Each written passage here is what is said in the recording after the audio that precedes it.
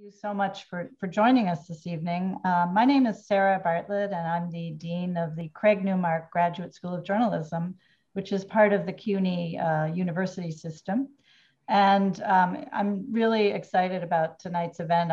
I have been delighted to have Yoruba Richen overseeing our documentary program at the journalism school for many years now, and she has reared an amazing group of students under her tutelage, and somehow also managed to produce an extraordinary amount of really top-notch work. I've been, I think, watching every film she's produced. I'm a huge fan, starting with The New Black, which if you haven't seen it, you have to see it. And more recently, obviously, The Green Book, which was a huge success, The Killing of Breonna Taylor, which I gather she's just been nominated for an award for, and The Reason You're Here Tonight, How It Feels to Be Free, which you're going to hear a lot more about. I'm also really excited that April Rain is able to join us this evening and to have this conversation with Yoruba. April, I think, is best known for having created the hashtag #OscarsSoWhite, but that's really more illustrative of the long and steady work that she's applied to trying to bring more focus to race and representation in the entertainment and film industry, among other things, and a lawyer for 20 years to boot. So I want to get out of the way and let the evening take off. And so April and Yoruba, turning it over to you. Thank you so much, Sarah, and thank you to the CUNY Newmark School of Journalism for allowing us to have this conversation today. Yoruba, I want to get right into the 50,000 questions that I have for you. So let's start at the very beginning. Tell me why you got into filmmaking as opposed to any other profession. Yes, so I also just want to thank my institutional home, Newmark, and April for our conversation. I know I've been looking forward to it. We've tweeted conversations, but now we get to talk in as person as we get. So I'm very excited. So my path to filmmaking, let's see. I started out, I always promise I didn't go to film school. I started out actually as like a theater person. I grew up here in New York. I went to Performing Arts High School, LaGuardia High School. I did theater. I grew up with a mom who was a playwright. And so storytelling was always something that I was innately drawn to and was modeled by my mom. And also not just storytelling, but looking at politics. The personal was always political in my household. So part of telling our story was about, amplifying voices, Black voices that didn't have the platform. So that's really how I understood storytelling, or the purpose of storytelling, or at least where my passion for it came. I'd always loved documentaries. I remember seeing my first documentary on PBS. I remember watching Eyes on the Prize in high school, and Stanley Nelson's film, Madam C.J. Walker, about Madam C.J. Walker. And that really changed my, wow, this is an amazing, amazing platform. Who knew about this? But it never seemed like something that I could actually do. It didn't seem like a profession. This was I didn't see many people like me in it. So it wasn't until like the mid 90s when the camera started getting smaller and more accessible. And I made my first videos for classes. My videos, I was in graduate school on a different topic, in a different field. I did an urban planning degree, but I wanted to find, and I was in concentrating community development, so social issue, community development, and I wanted to find a way to tell these stories in a different way than just writing about them, and the stories of communities who again, who were did not have the platform and their stories weren't being told. And so I made 2 videos, one about welfare reform that was happening at the time, which was a big deal, and how it would affect this neighborhood in San Francisco.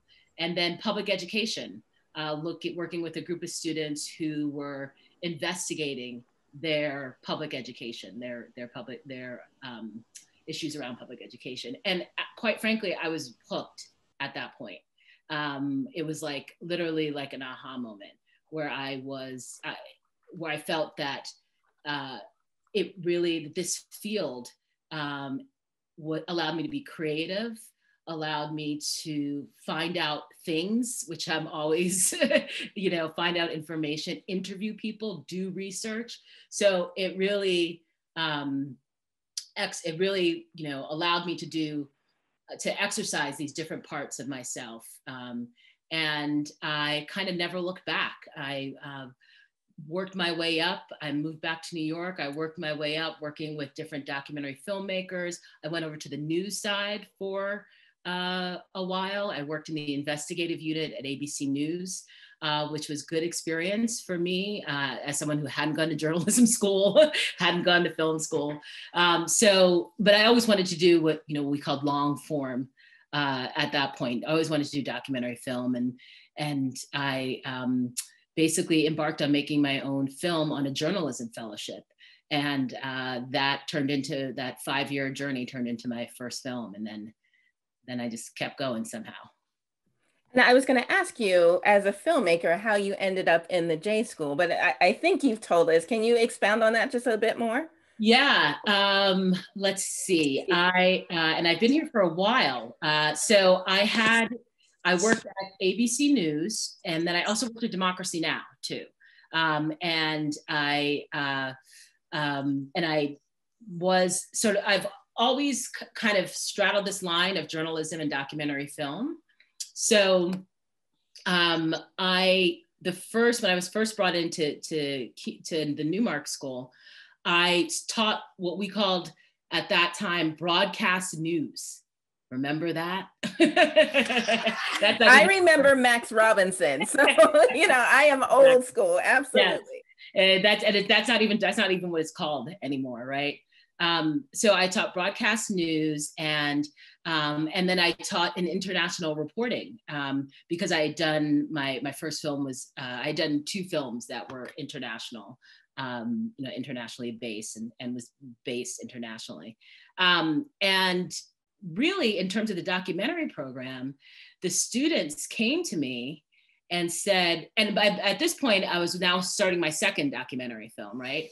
And they said to me, "Hey, we want to learn documentary.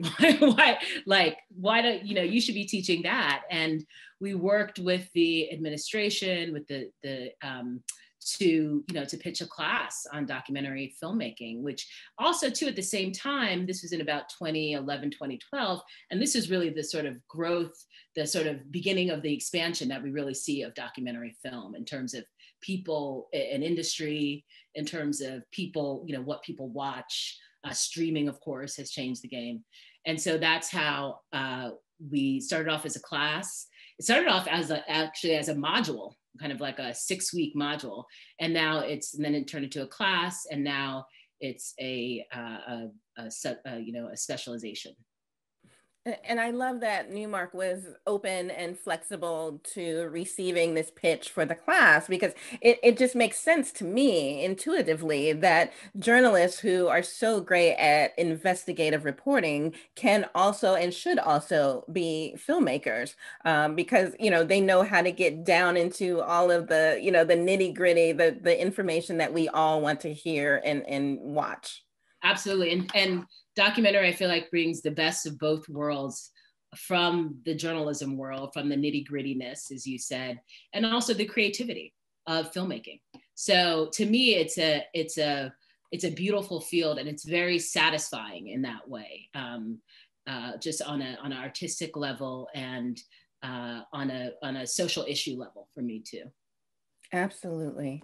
So I want to talk some about your work. I mean, you've done The Killing of Breonna Taylor, which was featured on FX and Hulu. You did The Sit-In. Harry Belafonte hosts The Tonight Show, which premiered on MSNBC and is streaming on Peacock. Your film, The Green Book Guide to Freedom, was broadcast on the Smithsonian Channel and was nominated for an Emmy. The New Black and Promised Land won multiple festival awards. And now we're here talking about How It Feels to Be Free, which premiered on PBS, but is now available to rent or own on Amazon Prime. So clearly you've got to focus. So why do you think it is important to tell stories about Black people?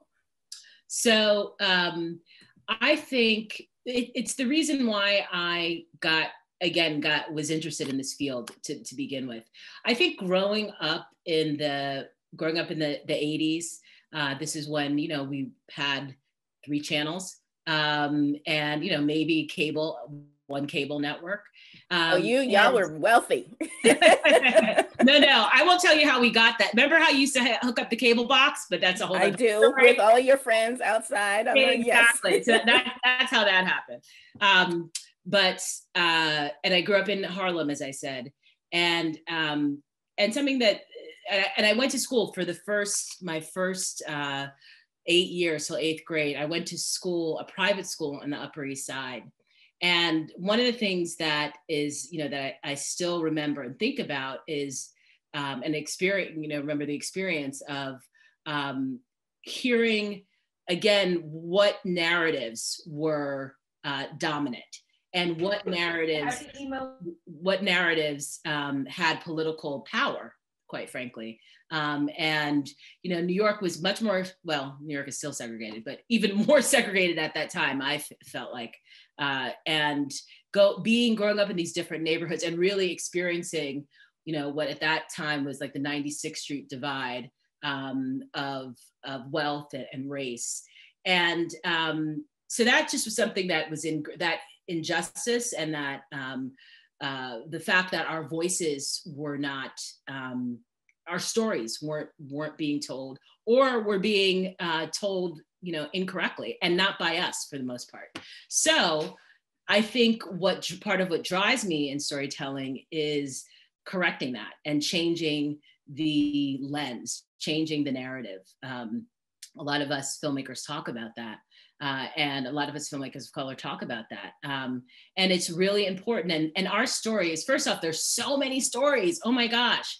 I'm a filmmaker. I'm interested in all kinds of things. And not just, Black African-American stories, but I do think there's such a fascinating wealth of stories that, that just haven't been told. It's just it's like a kid in a candy store in some ways, so there's just so much to dive into and to tell. And that's why I think it's important. And it's also important because, we made this country, and we made this country what it is. And we see what miseducation, and when stories are not told or excluded or misunderstood deliberately or not, what can happen, and what, I think we see it today with what's going on in our country in terms, and what's gone on for the last, not just 4 years, but, so yeah, I could go on, but basically our stories are American stories, and we need massive understanding about our history and about our present day experience. Yeah, I think that's exactly right. I mean, you and Stanley Nelson, who you mentioned of Firelight Media, have truly been holding it down for Black folks in the documentary space. And it's just incredibly important because our public education system is failing us year after year after year. And we are not getting stories about our people, about our culture. Yeah, I think it's, representation matters, right? We can say it over and over and over again. But I think the point that you bring home is that what also matters, and what I think are the 2 most important questions in storytelling, are who is telling the story and whose story is being told. right? And you have to marry those to have those really in-depth conversations about race, about culture, and and about all the intersections amongst them. Absolutely. I was just going to say, the part of the reckoning. I mean, we seem to be in a reckoning every other year, and we'll see what happens. But for example, the Oscar So White campaign that you started, I mean, really began a conversation or elevated a conversation around representation and who's telling the story. And the documentary field was something that it was and is something that also needs to reckon with who's telling the story and what story is being told and the lens of the storytelling.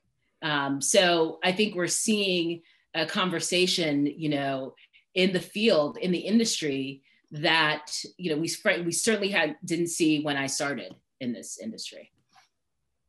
So let's talk specifically about how it feels to be free. I know this was adapted from, or the idea came from a book.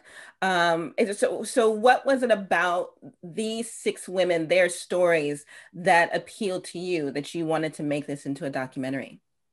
So when I read the book, actually even before I read the book, when I read the review of the book, I thought it would make a powerful film. And it was a story, the stories of these women and how they changed representation through their activism on and off screen, and through how they built on each other's career. And so, we're a cohort in some ways, and set the stage for what we see in terms of storytelling and the sort of renaissance, one could argue, of Black storytelling that we see today. These women laid the groundwork. I will say that in the book, I did switch the book. One of the women is Miriam Makeba, the amazing South African singer. And I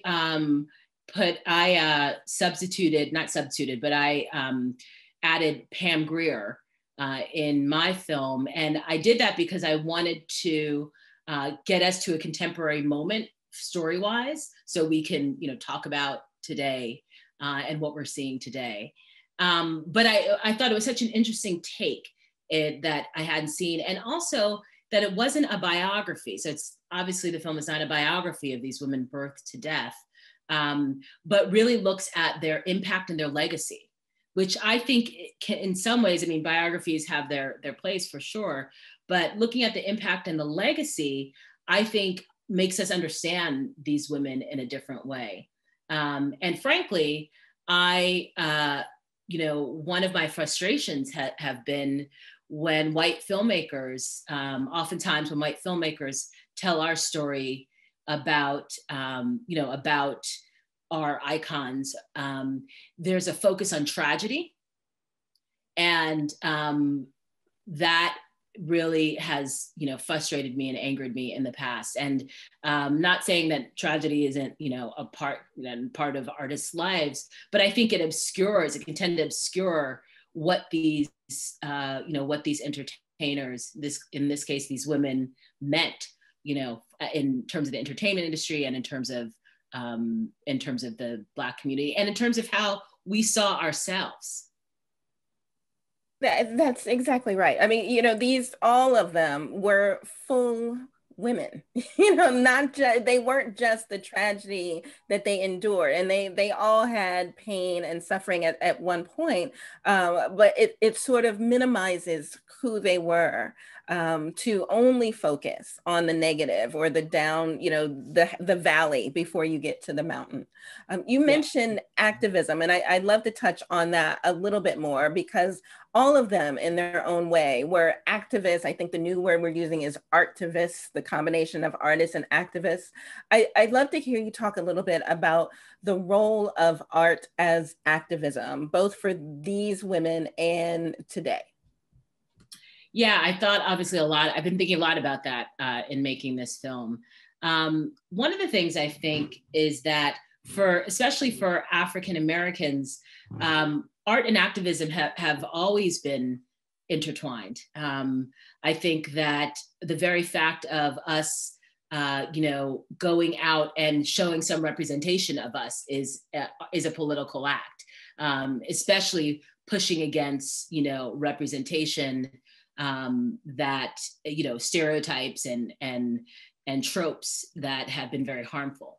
So there's that. And I think that someone, and we mentioned him in the film, but Paul Robeson is someone who really is kind of the prototype. I mean, Harry Belafonte, is inspired by who Paul Robeson was as this deep thinker, deep artist, incredible artist, deep activist, and Lena Horne as well. He was, we talk about that in the film. So I think that the activism is sort of embedded for a lot of our Black entertainers as part of their, what they want to do, their responsibility, and how art can change, how we think and how we see.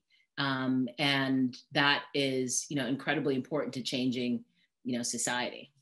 Right. And they have the platform, right? And so there should be, in my mind, a responsibility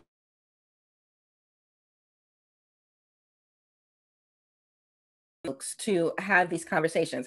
I mean, the issue is sometimes our celebrities and public figures are not on the right side of things. And it's like, please shut up. That's right. Looking at you, Ice Cube, Yes. But and we can name some others, but I was on a panel and someone put this very well. It's not just about speaking out. It's looking at what you're doing, right? And your commitment to the issue and the cause, whatever it is.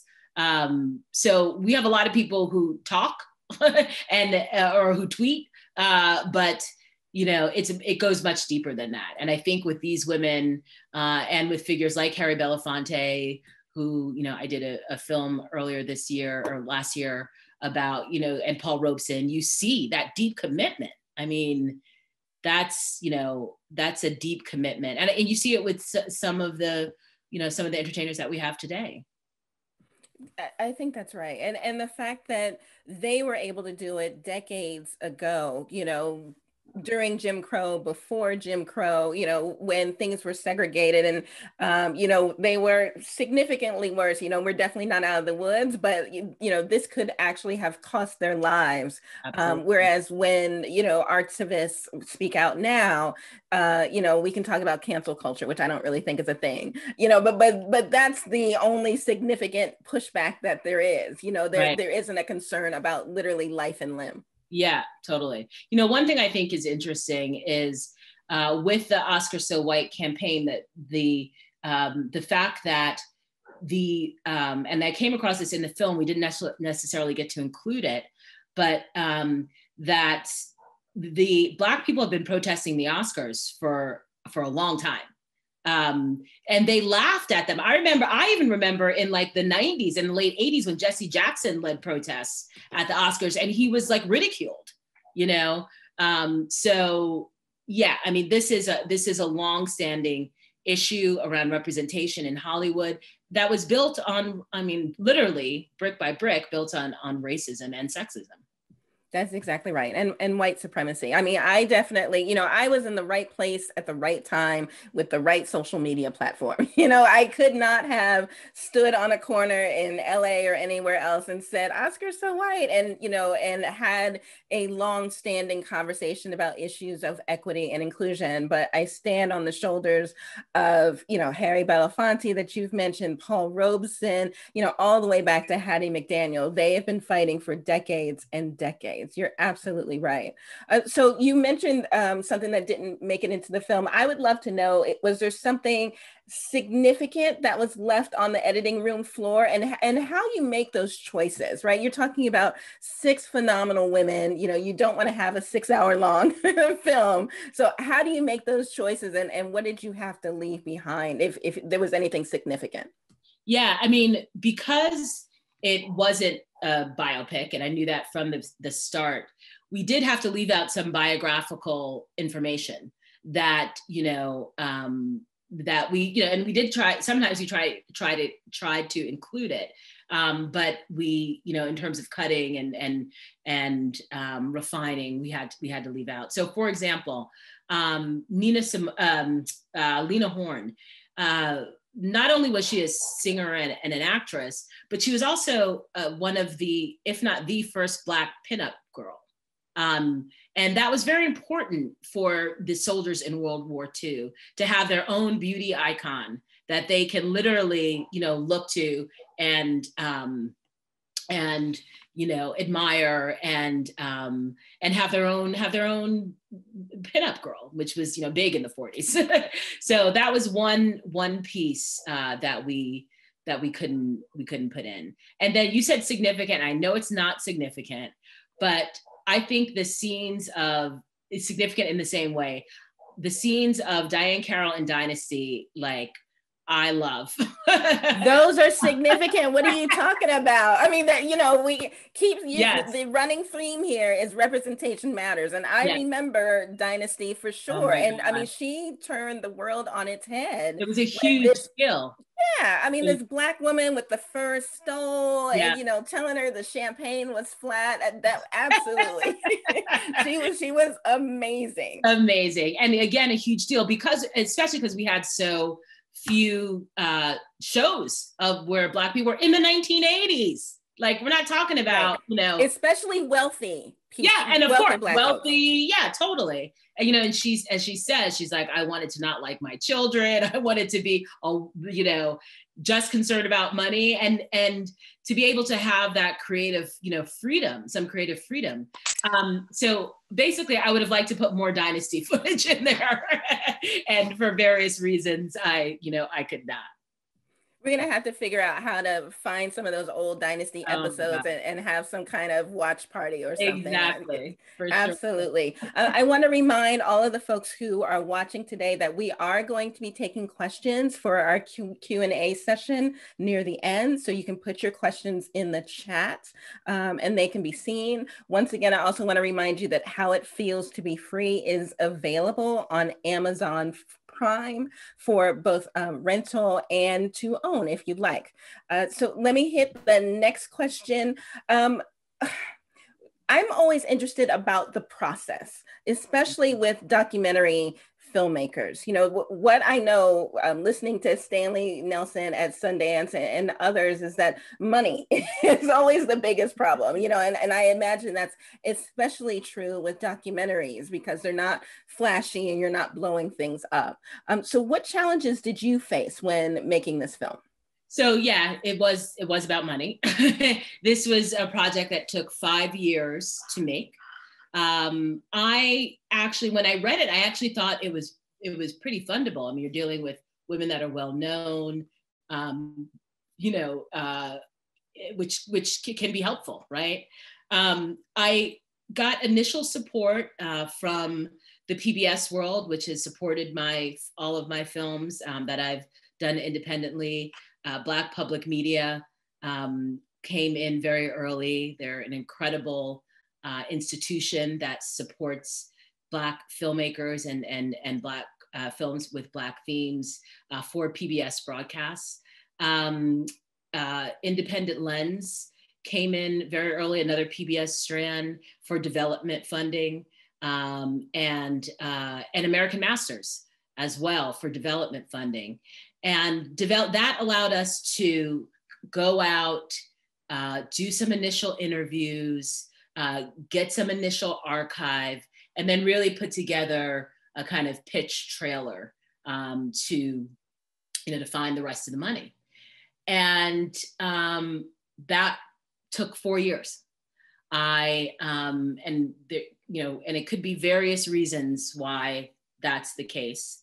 But it was disheartening for a while. There were some close, some close encounters where we thought we were going to get it. We put a lot of, me and my producers, put a lot of effort and time into trying to find funding. And that a lot of times that means writing grants that you don't get. So it became disheartening.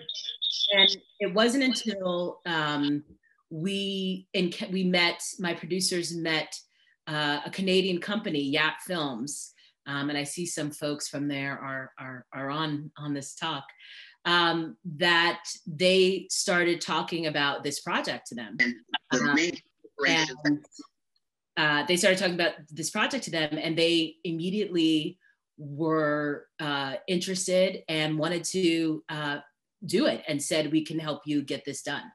And so we worked with Yap Films, a Canadian co-production company, who were able to bring in Canadian tax credits, which is something that happens in other countries where government actually supports the arts and supports documentary. Imagine that.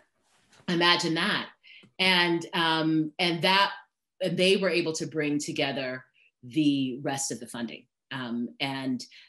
It became, so they became producers of the project.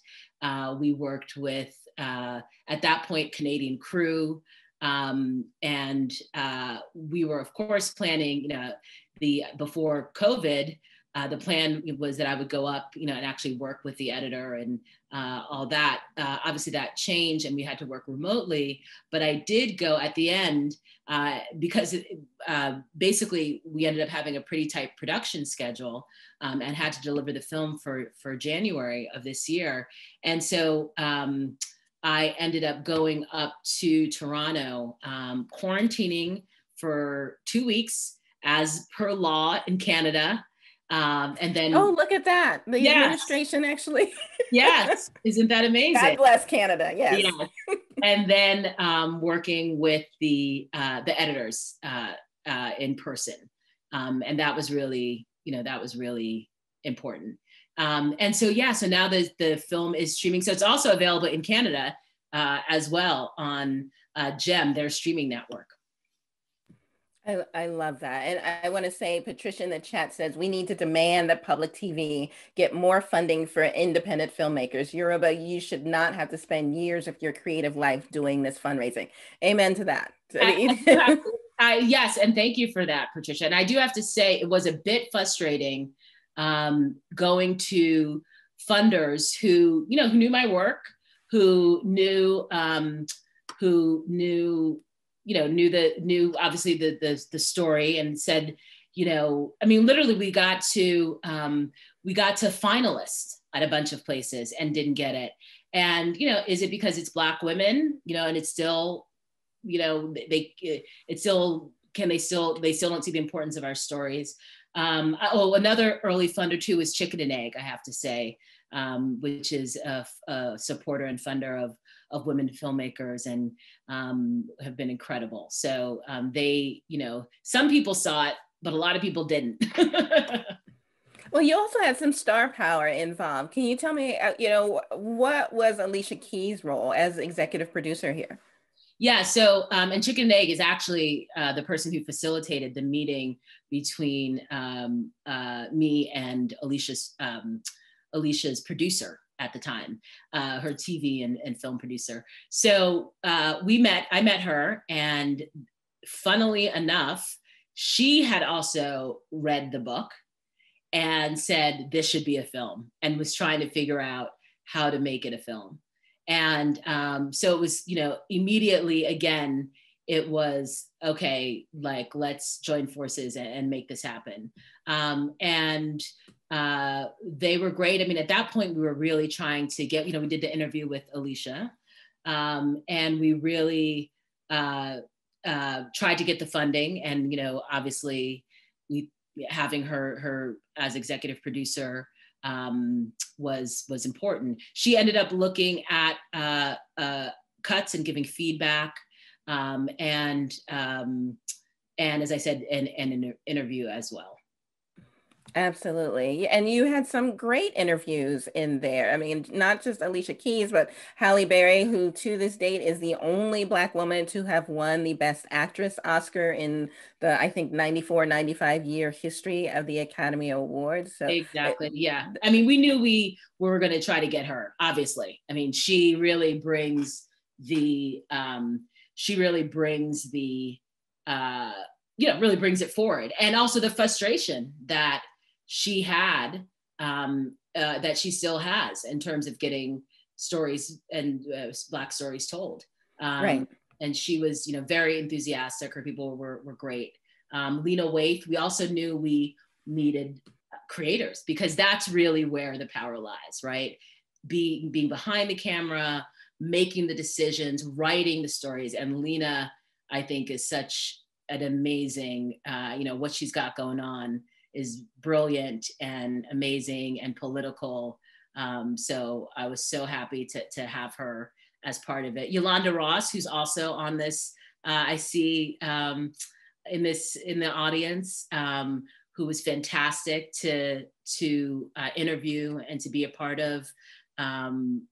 You know, her work has been, I've been following her work since Stranger Inside when I first saw her in the, I guess that was the early 2000s. So yeah, I mean, we had great participants, Sam and Latanya.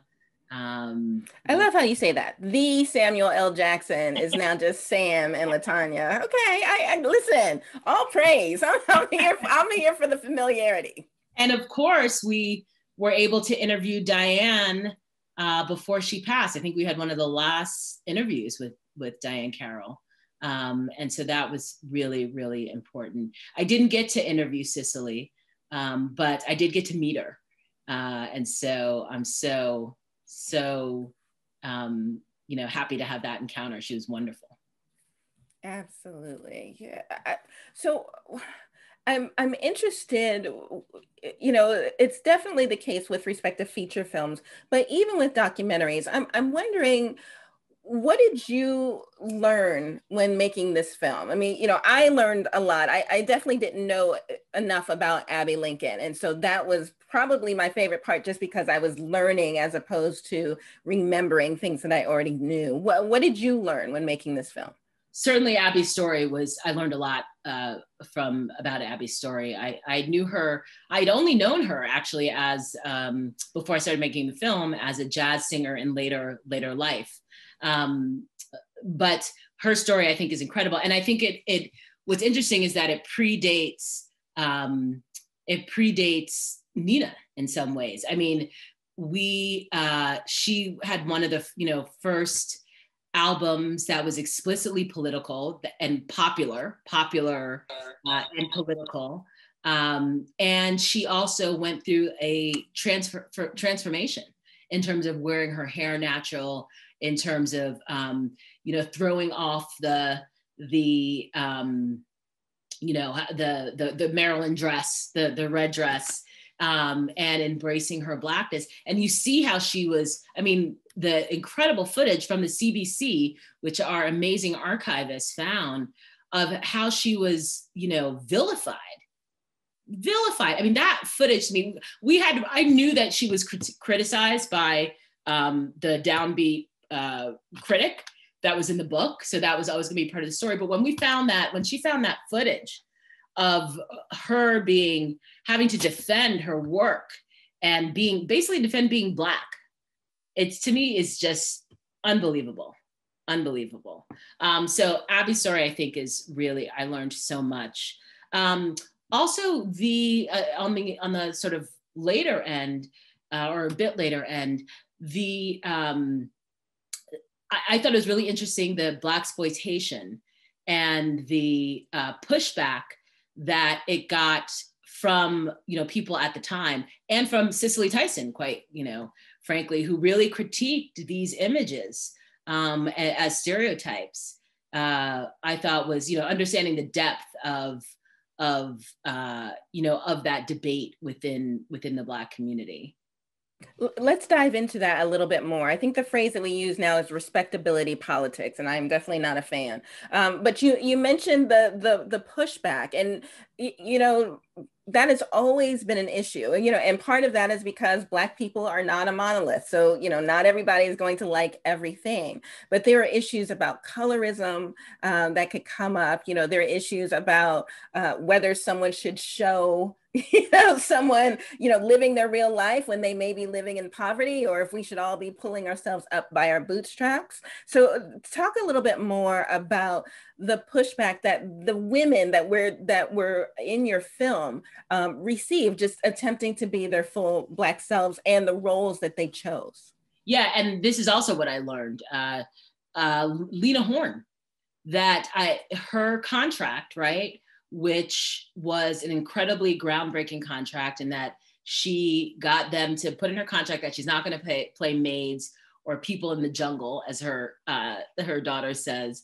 But she got pushback from the Black people in Hollywood who were out there who were playing those roles, because they said, you know what, if she refuses to play those roles, well, are they going to still have roles? Are they still going to make those roles? There's, this is another part that I would have loved to explore a little bit more, but there's sort of, what's to say, it's a little bit of lore that Hattie McDaniel and Lena Horne had issues, that Hattie McDaniel had issues with Lena Horne because she was the new young light-skinned girl on the block who wasn't playing mates. Lena says in interviews, though, that Hattie was very gracious to her, but initially there seems to have been some tension there, and which just epitomizes, what that tension was that she was getting from the Black community. And then Blaxploitation, as we said, and Julia even. Julia, which was this with Diane Carroll, this incredibly successful show, right? It was actually very popular. And groundbreaking. I mean, it's the first time. Absolutely, yeah, groundbreaking. It's the first time we had a Black woman in the lead that, didn't play, a service worker in that sense. Exactly. And so, as Diane said, we thought, we should be able to have this role, even if she wasn't out there protesting. Julia came out in 1968. So times were a-changing in terms of, politics and in terms of what we were demanding. She got pushback. We have that scene, we found that footage with Red Fox, saying what Julia should be, basically saying it's unrealistic and she'd be selling drugs out of the hospital and looking, fine like that and with those nice clothes. And then Diane takes it, she takes it with such stride. I love it. But she says, we thought we should be able to have that role. She got pushback from the audience. We read, the audience, the letters in the, some of the letters that were sent to her. Yeah, this is a complete aside, but I am a Sesame Street fanatic. And I remember Roosevelt Franklin, who was purple, but he was clearly a Black Muppet that was raised by a single mom in the projects. And in fact, that Muppet got pushback to the point where they pulled it. And the pushback was coming from the Black community who said, oh, well, we don't want to show, and it's like, he's purple, right. And in the same way, I mean, yes, I mean, she wasn't a neurosurgeon, but she was a nurse. And why can't Black women be nurses, right? Because she should be upwardly mobile, or whatever phrase we want to use. And so it's a really a weird argument to make and a weird hill to die on.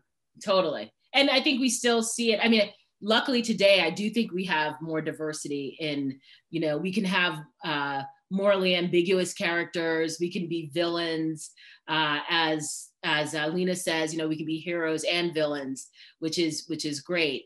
But, because representation still is an embattled, embattled, these arguments still come up too. That's right. And so let's just segue a little bit into some of the struggles that you see Black women still facing in entertainment, both in front of and especially behind the camera where you are.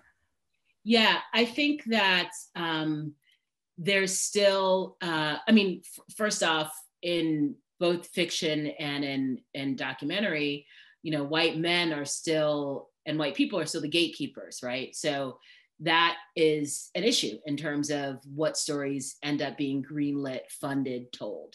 So that's still a challenge. And until that changes, we're going to have to see, we're going to have to see what happens. Every industry has, this last racial reckoning, all industries are looking inward and trying to, make changes, or at least profess to make changes.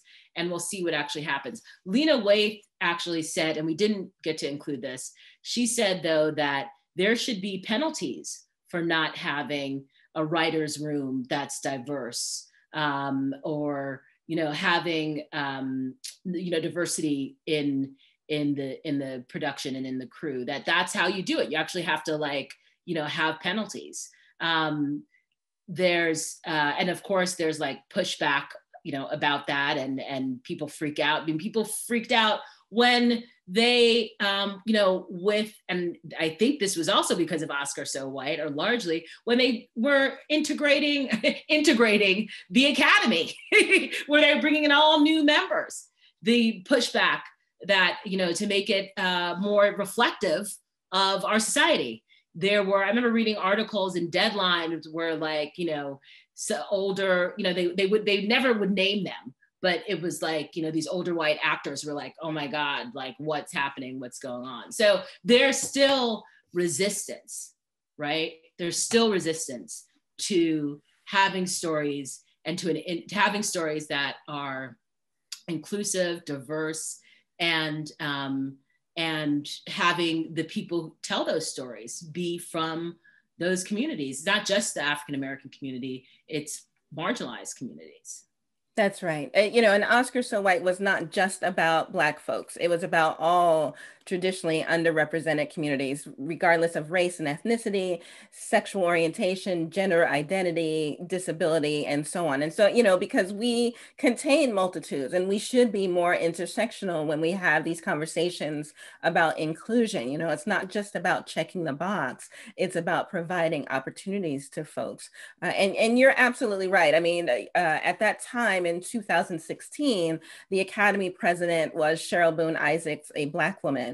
And after the second year of no people of color nominated for any of the acting categories, she committed to doubling the number of people of color and doubling the number of women within the membership ranks by last year, by 2020. And in fact, that happened. Now, the Academy is still overwhelmingly white and overwhelmingly male, but it's slightly better than it was before. But this is how Julie Dash became an Academy member. This is how Melvin Van Peebles became an Academy member. People that we hold on our, we hold up high, as prototypes to, genius in filmmaking. But because of, again, the gatekeepers, they were not going to get into the Academy in any other way because of the rules that are required.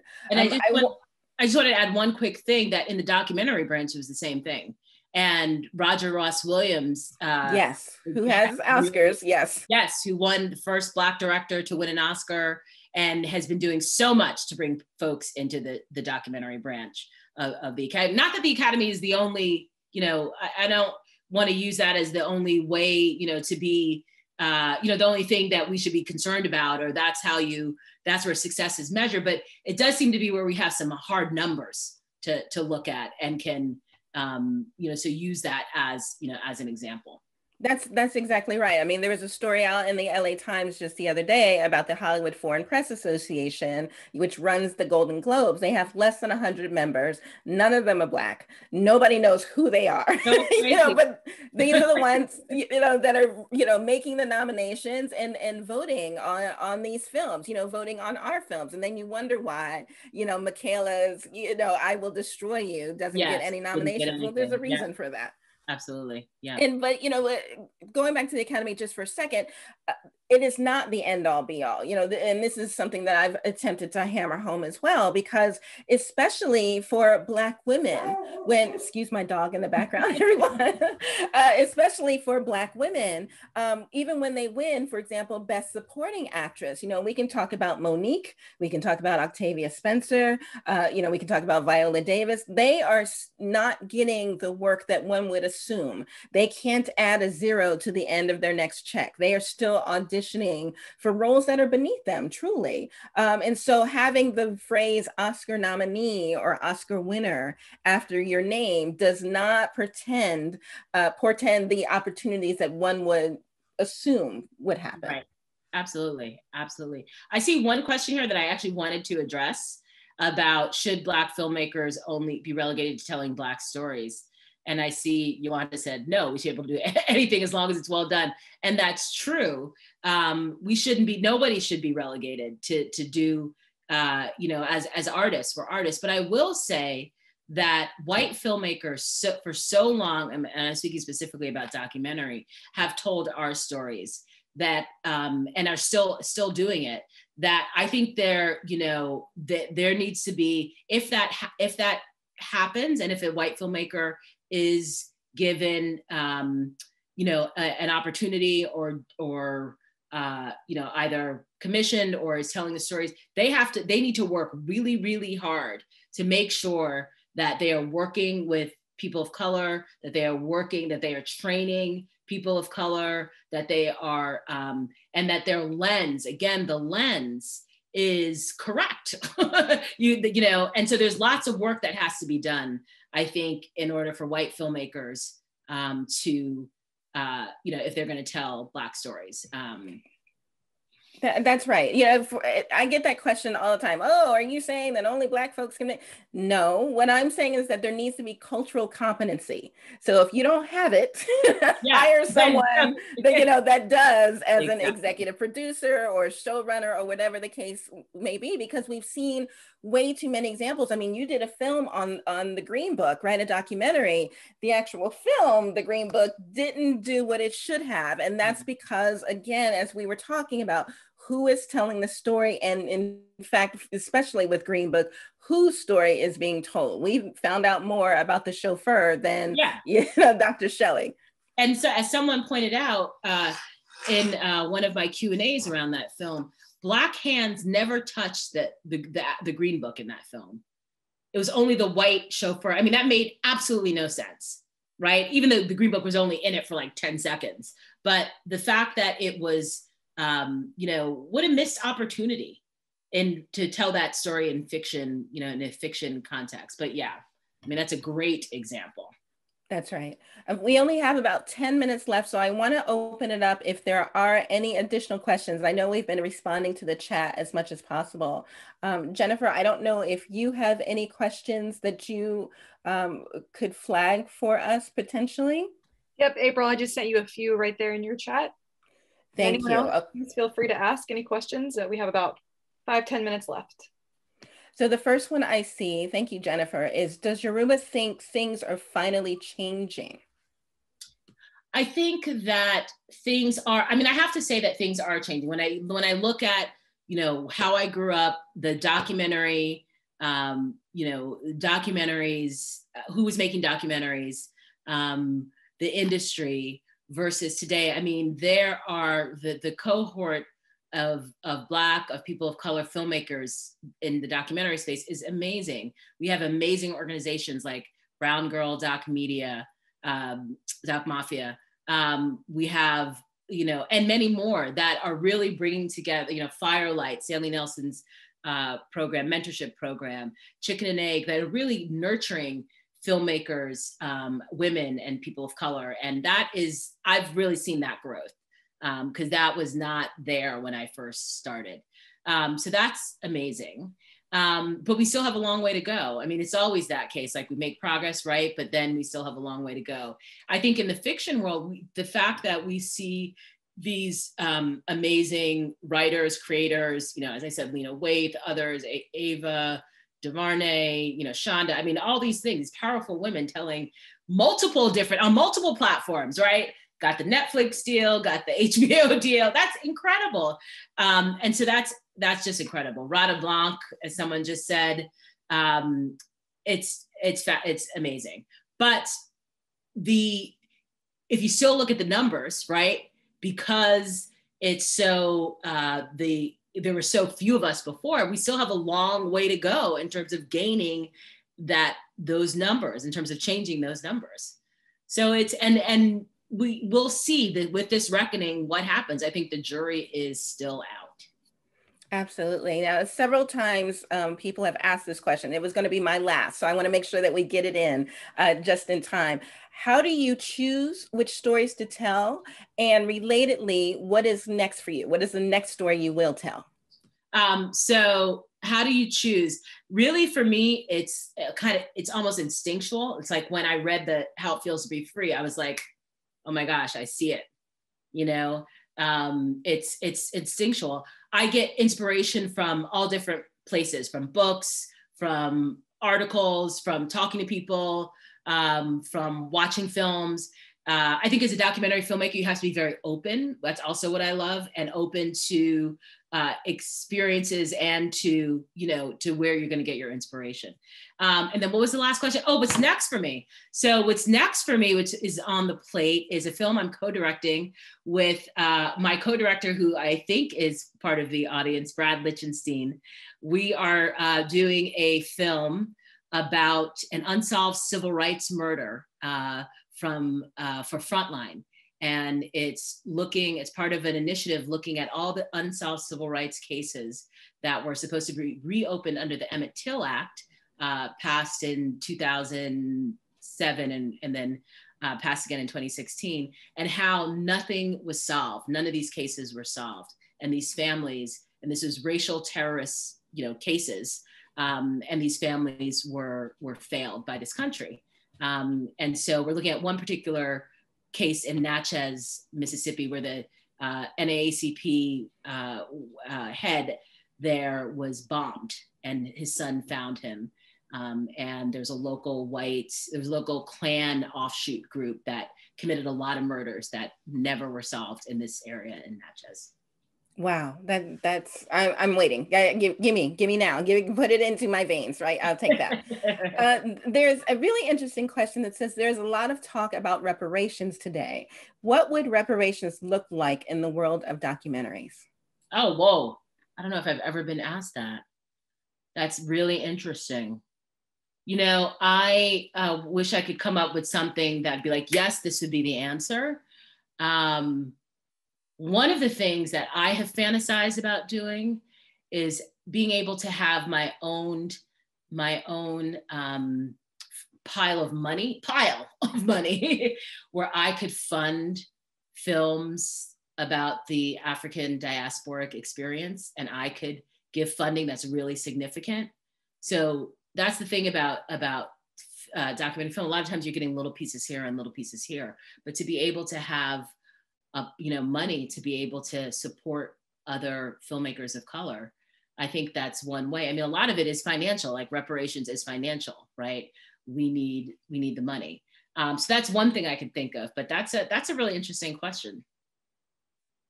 I love that question. I have never seen that question before. Yeah. Last question, because we're almost out of time. Someone has asked, how have you grown and what lessons can you share? How have I grown? One of the things that how I've grown at this age of mine is that one of the things that I realized that I wanted to do after doing, a number, after my first couple of films, is that I hope to expand artistically and to try different things. I think that we're seeing a lot of innovation in documentary film, which is amazing. And so I'm trying to, push myself artistically. How I've grown is I don't feel as much of the imposter syndrome as I felt to begin with. It was a real issue to begin with for a lot of different reasons. Partly, again, is not seeing enough of us in the field. And lessons to impart, I would say, it's a risky field, but it's so worth it. So it's not being afraid to take risks. And that's risk creatively, and also risk in terms of following your passion and your drive to tell your story, but also always know how to support yourself too. I love that. And that is a wonderful way to end. Yoruba, thank you so much for speaking with me this evening. I want to again thank CUNY and the Newmark School for providing this opportunity. I want to remind folks that How It Feels to Be Free is available on Amazon Prime for rent or purchase. And I think I'll turn it back over to Sarah to close us out. Thank you once again. Thank you. This was great. And for those who didn't see the answer, we will be sending the link so that you can share this with your friends. April and Yoruba, thank you so much. Fascinating conversation. And I hope to help you get that big pot of money. Thank you. Thank you, guys. Thank you, everyone, for tuning in. Take care. Thank you all very much. Have a great evening. Thank you.